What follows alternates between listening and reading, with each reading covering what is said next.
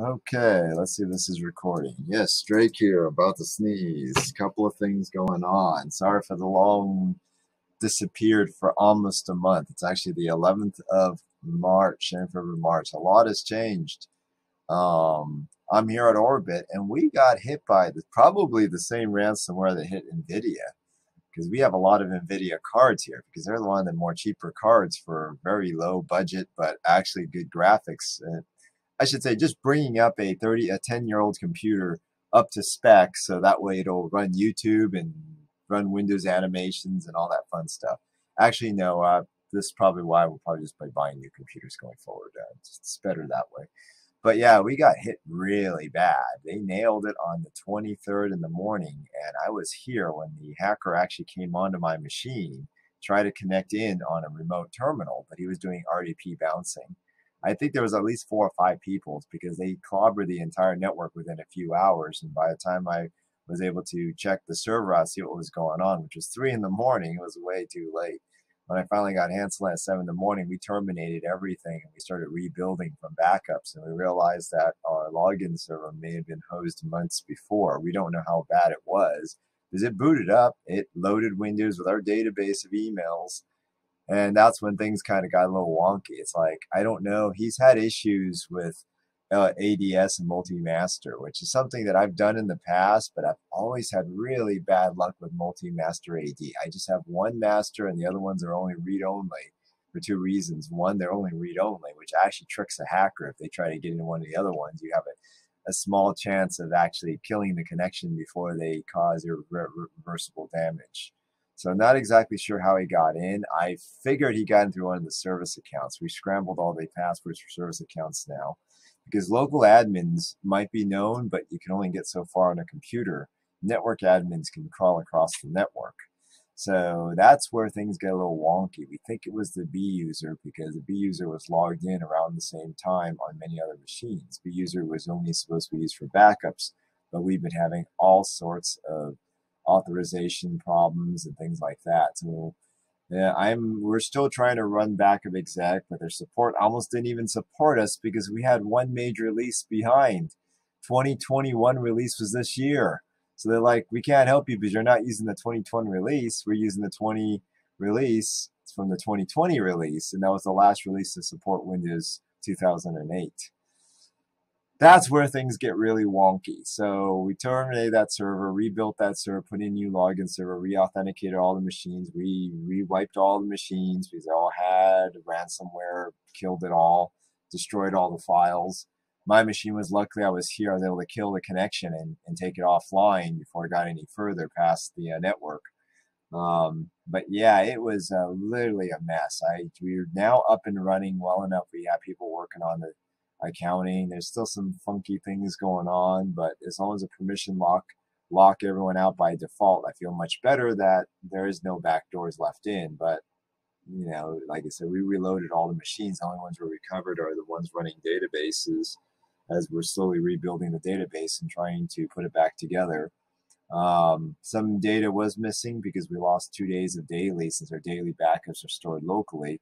And anyone who did a local backup on their machine apparently is hosed too, because this ransomware was at the MFT level. So it actually took out a lot of stuff.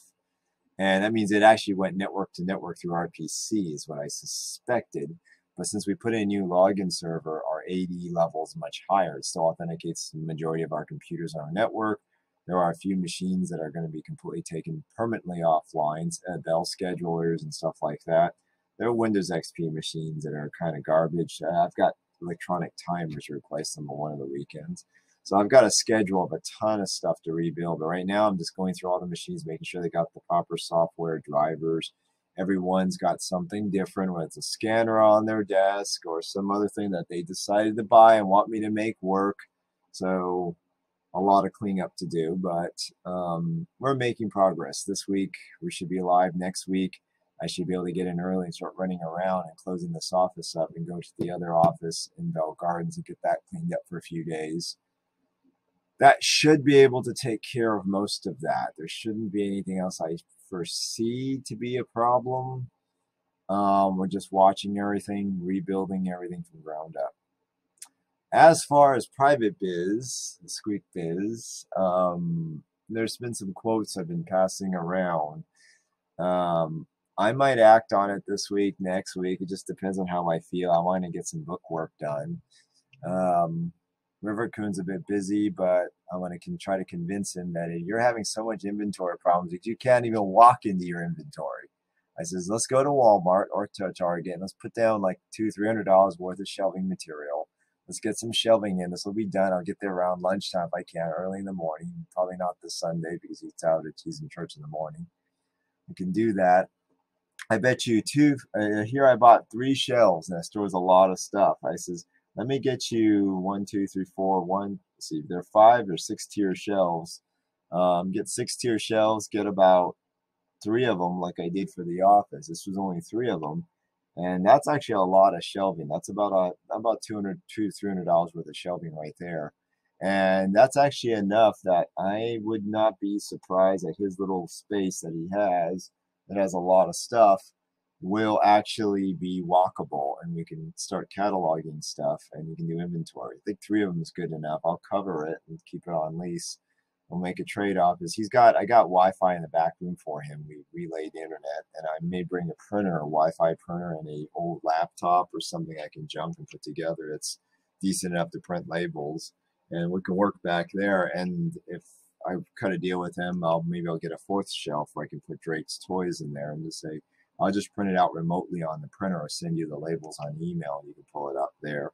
It's just a ricky business, but hey, it'll at least get us going, and I could probably move forward without having to worry, because I can't do everything, but at the same time I can coordinate and make sure things are done correctly. And surprisingly, a lot of people are actually surprised at how much I do know.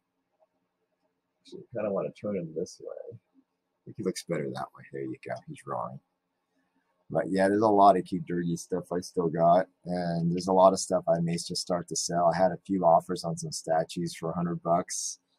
I should just take it out because those things weigh a ton, and as much as I love them so much, I need to start thinking of getting the heck out of Dodge, because California got my bonus, but wasn't as big as I expected, so we'll see. There's supposed to be some overtime hours put in, so we'll see for the last 2 weeks, because I'm still just catching up on Z's now that things are running.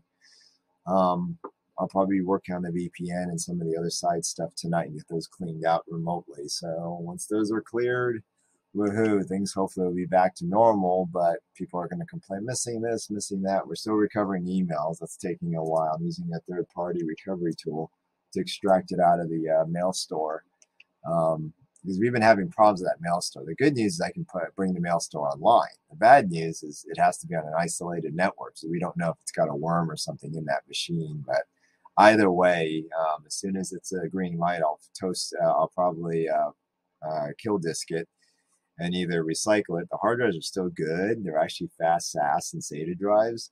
Or I think it's got a bad PCI slot. Otherwise, I'd probably load a 10G card on there and make that one the host machine for backup exec. But I'm actually thinking of switching the backup software at the end of this year, because backup exec gave us so much problems, and it still is. There's a couple of machines that I'm actually doing what they call VDP, virtual to physical, physical to virtual conversions. That's impressive. It can do that. It can go through driver's HAL and actually rewrite the driver database. I've seen stories of that, and I've accidentally done it myself, where I've taken a bootable machine and stuck it onto a NAS and was going to format the drive and realized the NAS booted up Windows. I'm like, this ain't right, but it's still fun to see that it's got an x86 core. It'll run Win 10. So that puts to the shell some of the adventures, but I'm going to go to the other room and try to finish up the other machines for a few hours today, for at least another hour. It depends if I get to it, because it seems to be a lot of tedious work to do that. But I'll get it done. I'm just not as fast as yesterday for some reason. Today I'm just so unenergetic because of the crap. And the traffic today was just plain shit.